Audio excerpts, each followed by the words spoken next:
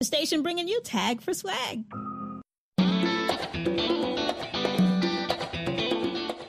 Welcome to Learning English, a daily 30-minute program from the Voice of America. I'm Ashley Thompson. And I'm Dan Novak. This program is designed for English learners, so we speak a little slower, and we use words and phrases especially written for people learning English.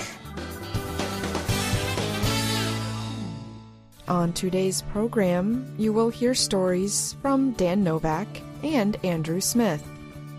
John Russell teaches us a few phrasal verbs with the word fall for this week's everyday grammar lesson. We close with the next part of our U.S. History series. But first, here is Dan Novak. Qatar is hosting the biggest sporting event in the world, the World Cup, next month. Visitors to the Gulf Arab country will have many places to stay, including hotels, camps, and large ships. But the cost of housing has greatly increased for those who live in Qatar. Many can no longer pay for their own places. Landlords are taking full advantage of the situation, and there's nothing in place to support the people who already live here, said Miriam. She is a 30-year-old British resident whose landlord did not renew her yearly contract in September.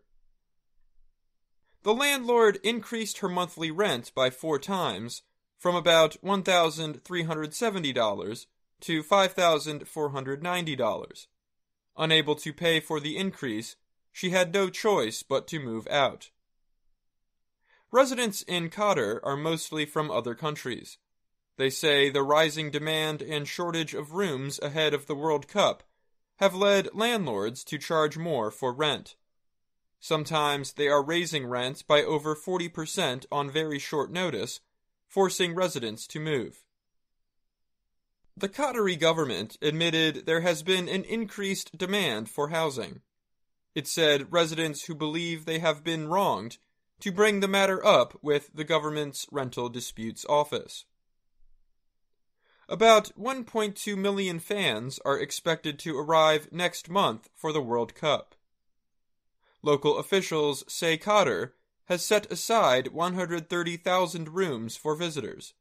They say the cost will start at around $80 a day. But it is not clear how many low-cost choices there are. A price limit applies to 80% of the rooms, the government said in a statement to the Associated Press. It did not answer questions about whether and how the limit has been put into effect. The price limit can go as high as $780 for places to stay. Many long-term residents say they are being driven out to make room for players, workers, and fans during the event. Some said landlords posted signs saying their buildings have been chosen by the government to host the 2022 World Cup guests and events, and they were ordered to leave ahead of the event. Omar Al-Jaber is the Director of Housing at Qatar's Supreme Committee of Delivery and Legacy. He said the government played no part in contracts that ended for long-term residents. To be honest with you, we are not controlling what happens in the market, he told the AP. One woman said that when she signed her contract a year ago, her landlord promised he would not remove her during the World Cup. But just days before her contract was to be renewed, her landlord said he could not rent her the place for personal reasons. The next day, the room was listed on Airbnb for nearly $600 more a month than she had paid. You're kicking out long-term residents for a 1-month event, she said. People are angry. It's very disruptive. Residents trying to find new homes because of the rent increases say it is nearly impossible to find places they can pay for. Most 2-bedroom housings on the Pearl, a man-made island off the city of Doha, cost over $1,000 a night on Airbnb. The website also lists some places for $200,000 a month. The government is hoping the first World Cup in the Arab world will be a celebration for Qatari citizens and foreign residents. But residents say the housing problem shows the event comes at a cost. "It's costing me a lot of stress and money," said a British teacher who had to leave his place after 7 years. "I'm having to pay for the World Cup." I'm Dan Novak.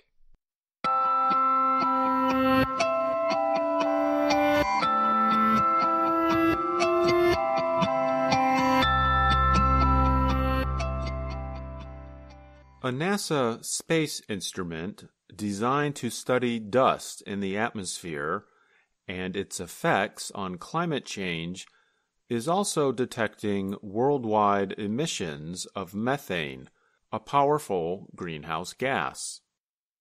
The device is called an imaging spectrometer.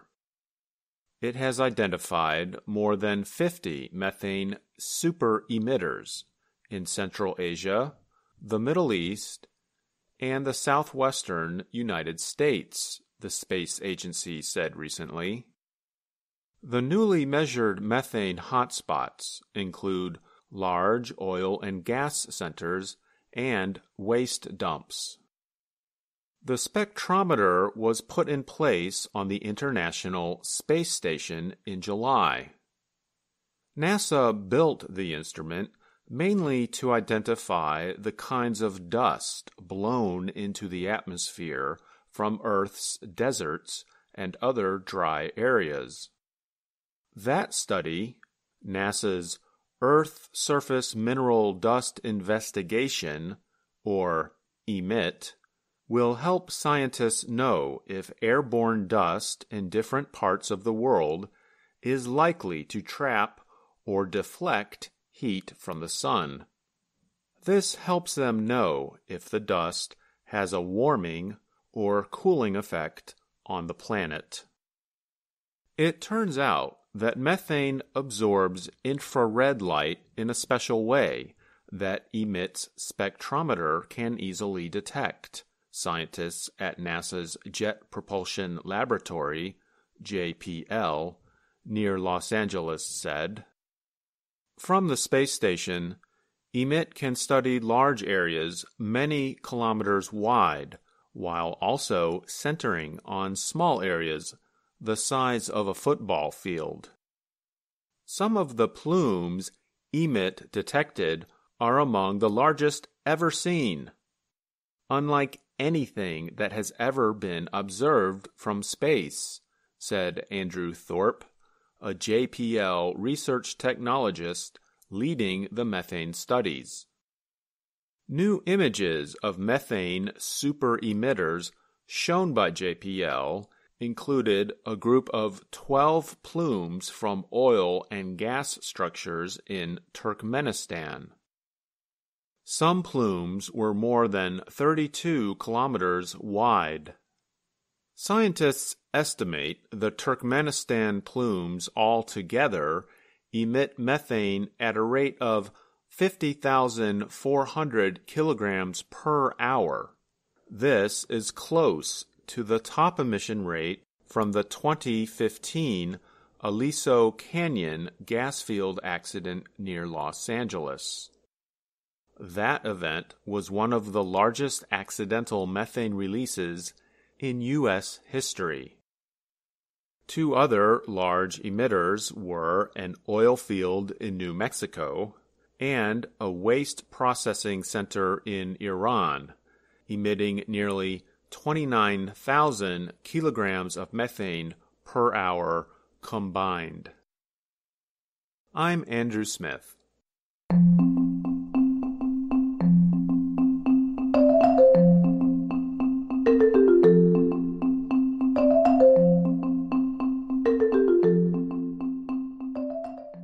Autumn, the season when temperatures drop and leaves change color, is also known as fall.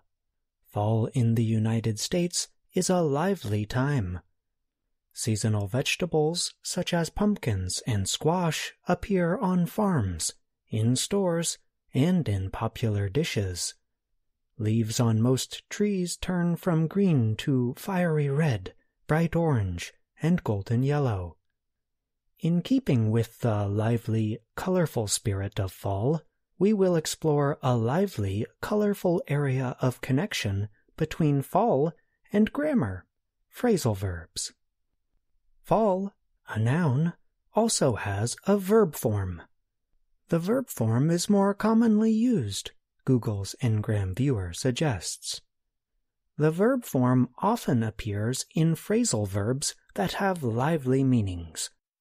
Such phrasal verbs add color to the landscape of English vocabulary. Phrasal verbs are groups of words that mean something different from what the individual words suggest.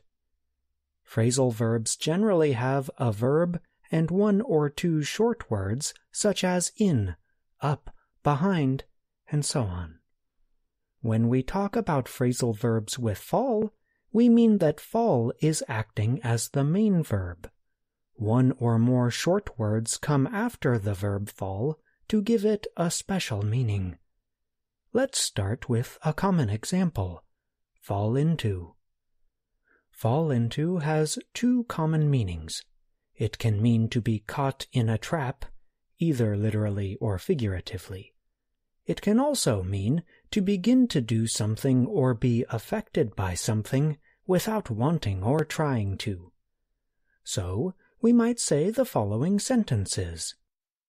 The animal fell into the trap. Or, Joe answered the question before realizing he had fallen into a trap. we might also say, Joe fell into debt after his business failed. In all of these examples, the person or thing doing the action does not expect the result. A person or thing caught in a trap does not expect to end up in a trap, for example. Let's continue with another phrasal verb, fall for. It has two common varieties, fall for someone and fall for something. The difference in meaning comes after the phrasal verb. When you fall for someone, it means you start to feel strong desire and care for them. So you might say, I fell for David because he made me laugh a lot. Or, I fell for her the first time I saw her. But when you fall for something, you are fooled by something, such as a trick or joke. You might hear a person say, Joe agreed to Anna's idea? I can't believe he fell for that old trick. Such a statement about Joe is not kind. It is making fun of him. Let's take some time to work with these ideas.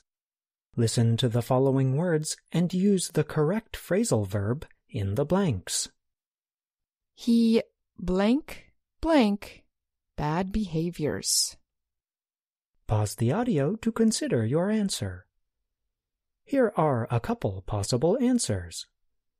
He fell into bad behaviors. Or, He is falling into bad behaviors. the reason we chose fall into is because it means to begin to do something without wanting or trying to. You are saying that for whatever reason, the person is developing bad habits. Now let's try another example. Listen to the following words and use the correct phrasal verb in the blanks. As soon as their eyes made contact, they blank each other. Pause the audio to consider your answer. Here is one possible answer.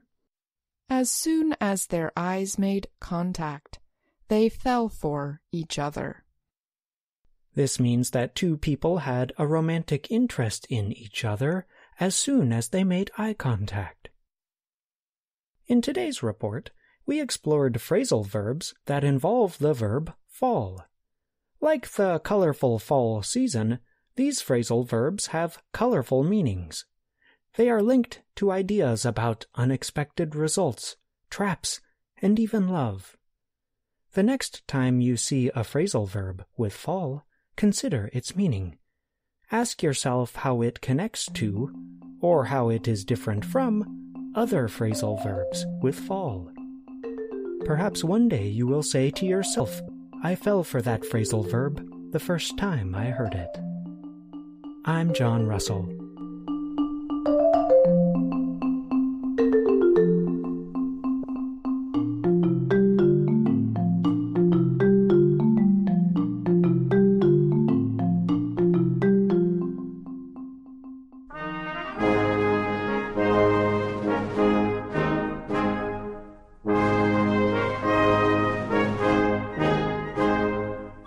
From VOA Learning English, welcome to the Making of a Nation. I'm Steve Ember. In 1823, President James Monroe introduced one of the most important foreign policy decisions in American history. It became known as the Monroe Doctrine. The doctrine said the United States never had and never would take part in any war between the European powers. At the same time, it warned the Europeans against interfering in the Western Hemisphere. Monroe declared that the Americas are not to be considered as subjects for future colonization by any European powers. Historian Harlow Giles Unger says the Monroe Doctrine marked the end of the colonial era. The United States now considered the entire Western Hemisphere our sphere of influence, that we would keep out of their affairs, but they must keep out of our affairs.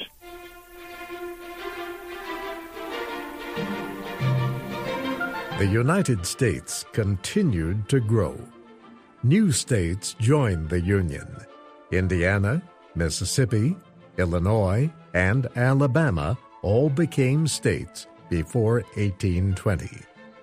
Louisiana had earlier become the first state to be formed from part of the Louisiana Territory that the United States bought from France. The rest of this huge area was called the Missouri Territory. By 1819, there were enough people in part of the Missouri Territory for that part to become the state of Missouri. But becoming a state required the approval of Congress. And historian Harlow Giles Unger says admitting Missouri would have changed the balance of power in the Senate. The Senate gave each state 2 votes, and by convention, since the signing of the Constitution, the Senate was evenly divided between slave states and non-slave states. So the admission of Missouri would have added a slave state to the Senate and left the northern non-slave states as a minority, and they were not going to accept this. Slaves were not new in America. Spain had brought them to the West Indies hundreds of years before. In 1619, a ship brought 20 African slaves to Jamestown, Virginia.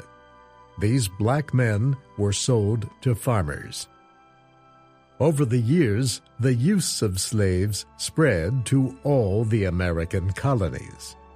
However, there were many more slaves in the agricultural South than in the North. The farms in the North were smaller and needed less labor. But in the South, farms were much larger. Slaves were the least expensive form of labor. Most of the northern states had passed laws before 1800 freeing slaves. Even the southern states made it illegal to import more slaves from Africa. But those Southerners who already owned slaves believed they were necessary, and they refused to free them. Slavery had been legal when France and Spain controlled the Louisiana Territory. The United States did nothing to change this when it purchased the territory. So slavery was permitted in the Missouri Territory at the time Missouri asked for statehood. A New York congressman, James Talmadge, offered an amendment to Missouri's request to become a state. Talmadge proposed that no more slaves be brought into Missouri and that the children of slaves already there be freed at the age of 25. His proposal started a debate that lasted a year. Supporters of Talmadge argued that his proposed amendment was constitutional. The Constitution, they said, gave Congress the right to admit new states into the Union. This also meant, they said, that Congress could refuse to admit new states unless these states met conditions demanded by Congress. Supporters of the amendment also said small farmers of the North and East could not compete with the Southern farmers and the free labor of slaves. They argued that these Northern and Eastern farmers had as much right to the land of Missouri as anyone else. The Louisiana Territory had been paid for by the taxes of all Americans. Those opposed to slavery also argued that slave-holding states would be given too great a voice in the government if Missouri joined them. Under the Constitution, only 3 out of every 5 slaves were counted in the national population. The census, taken every 10 years, is used to set the number of members for each state in the House of Representatives. In the House, unlike the Senate, the number of votes that a state has is based on its population. In the past, each time a slave state was admitted to the Union, a free state had also been admitted.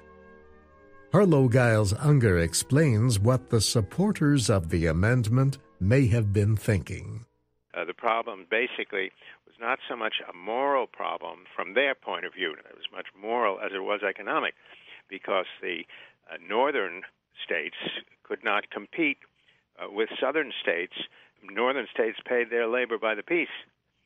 In the South, slave labor was free of charge. So the South had a tremendous economic advantage. They could produce goods at much lower cost than the North. And the advent of a majority in the Senate would have tilted the balance of power. Southerners had an answer for each argument of those supporting the Talmadge Amendment. They agreed that Congress had the constitutional right to admit or reject a state. But they said Congress did not have the right to make conditions for a territory to become a state. William Pinckney of Maryland argued that states already in the Union had joined without any conditions. If Congress, he declared, had the right to set conditions for new states, then these new states would not be equal to the old ones. The United States would no longer be a union of equal states.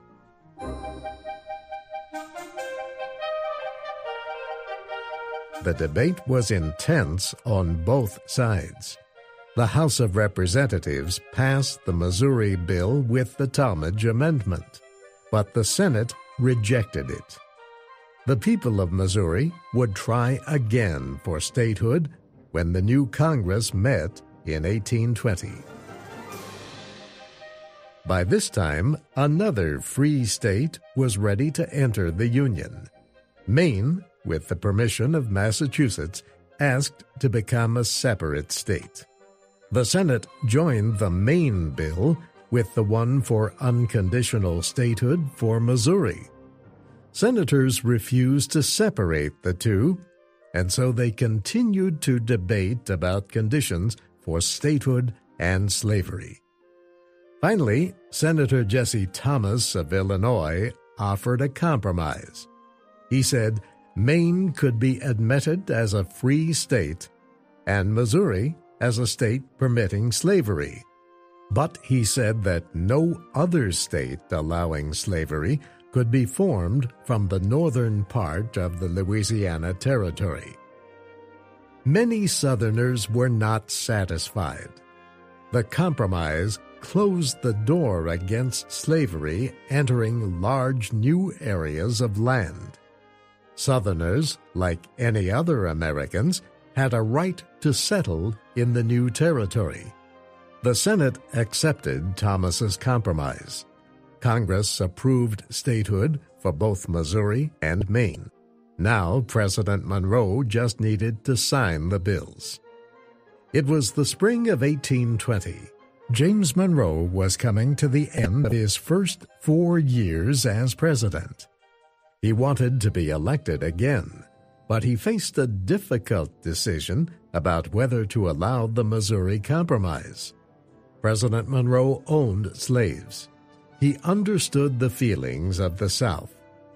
His friends urged him to veto the compromise bill because it limited slavery in the territory.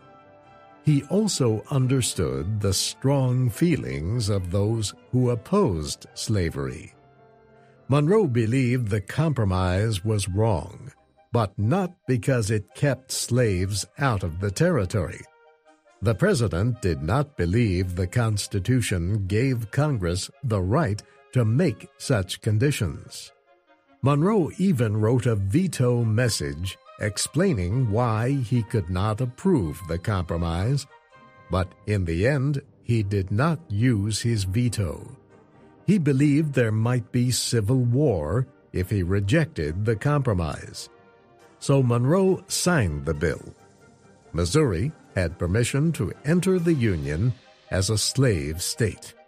The crisis seemed to end, but a few months later, a new problem developed.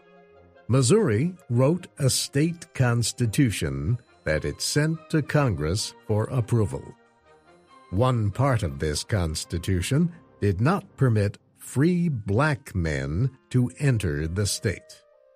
A number of lawmakers in Congress immediately opposed the state constitution. They said it violated the United States Constitution. The United States Constitution said citizens of each state had the same rights as citizens of each of the other states. And since free black men were citizens of some states, they should have the right to be citizens of Missouri. The debate lasted several months. Former House Speaker Henry Clay finally proposed a compromise that both sides accepted. Missouri could become a state if its legislature would make this promise. It would never pass any law that would violate the rights of any citizen of another state. This second compromise ended the dispute over slavery in Missouri and the Louisiana Territory.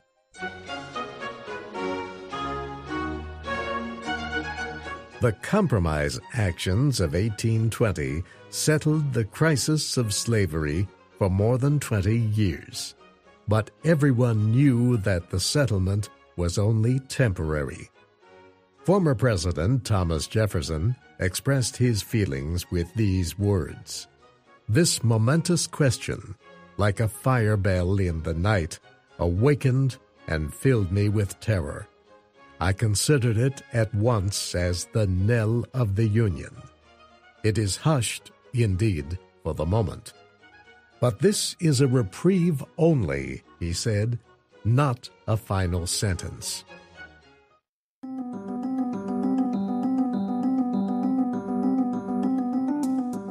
And that's our program for today.